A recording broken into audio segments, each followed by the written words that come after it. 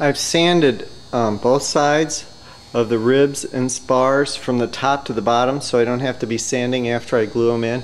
I decided that it's going to be too difficult to check the clearance with these things in there so gingerly that trying to put the top of the winglet on there isn't going to work very well.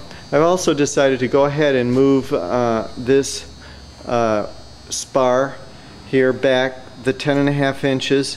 I saw that it really isn't going to interfere with the probe, which I thought it was before because I imagined it going all the way to the back. So I grooved out the bottom where I'm going to put the micro epoxy fillet in there, and I'm going to stick them down and then fit the top, and